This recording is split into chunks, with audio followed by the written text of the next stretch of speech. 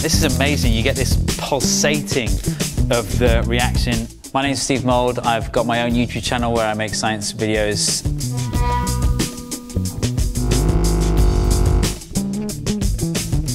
Some of them are dangerous, and if they are, then I assess the risks. It's an important part of my job. But sometimes you find out the hard way that there are risks that you didn't know about. For example, I was burning some aluminium powder for a project, and I wanted the fire to go out. So I poured water onto it, which you should never do. So I made it my mission to figure out why that's a problem, why you can't put out a metal fire with a water fire extinguisher. You can't put out a metal fire with a carbon dioxide fire extinguisher either, which is really counterintuitive. So that's what this video is about. We're going to use magnesium instead of aluminium. It's a little easier to set light to. This is magnesium turnings. I'm going to spread it out a little bit.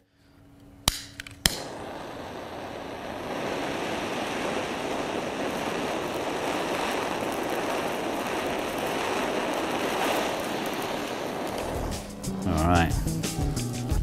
Okay, let's see if we can put it out.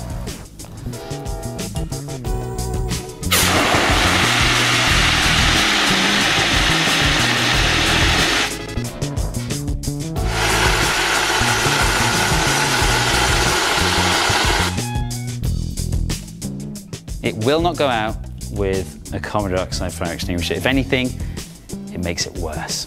The next thing is to try a water fire extinguisher. This is really dangerous, so we're going to go up onto the roof of the RI. We're going to use a squeezy bottle instead of an actual water fire extinguisher, just because I've got a bit more control over this.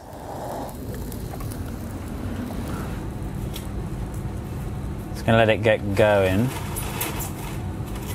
God, that's crazy bright, isn't it? All right.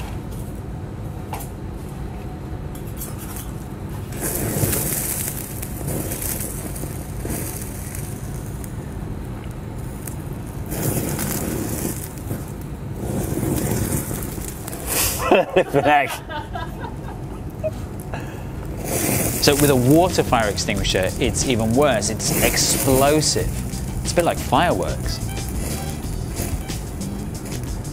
So why can't you put out a metal fire with standard fire extinguishers like water and carbon dioxide? To figure it out, let's do it again in a more controlled environment. So I'm going to fill this beaker with gas carbon dioxide. To do that, I've got solid carbon dioxide in the bottom, dry ice. If I add some water, it should start to fill with carbon dioxide. And you can actually see that happening there.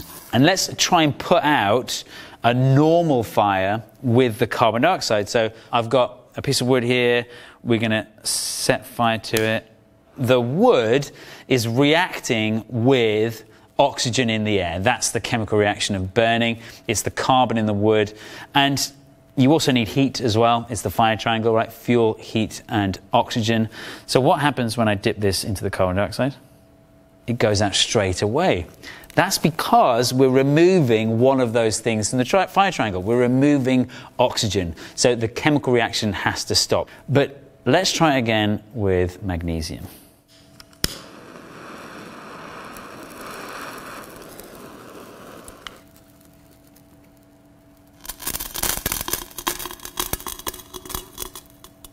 It doesn't go out until it's all burnt. So carbon dioxide can put out a wood fire for the reasons you already know, but it can't put out a metal fire.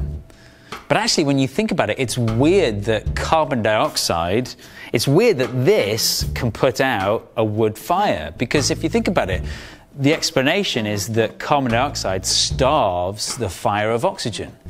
Except that carbon dioxide has oxygen in it. It's got 2 oxygens for every carbon.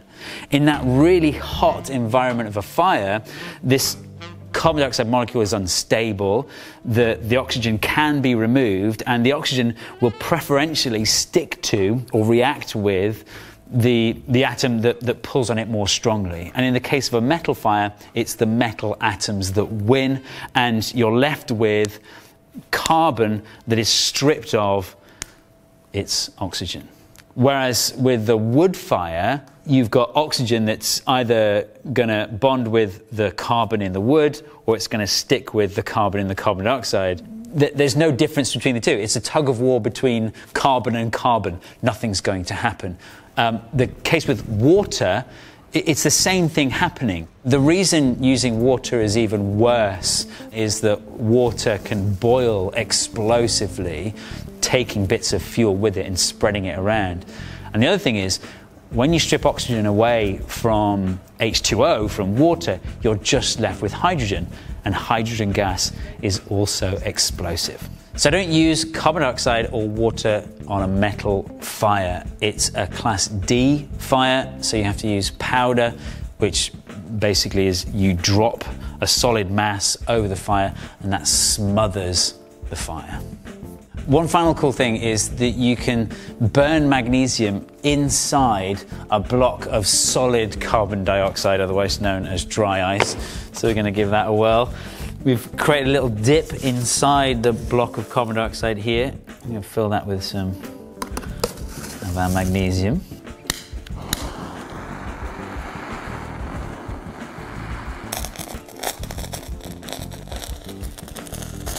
So the heat from the fire is turning the solid carbon dioxide into gaseous carbon dioxide. It's sublimation, it goes straight from a solid to a gas.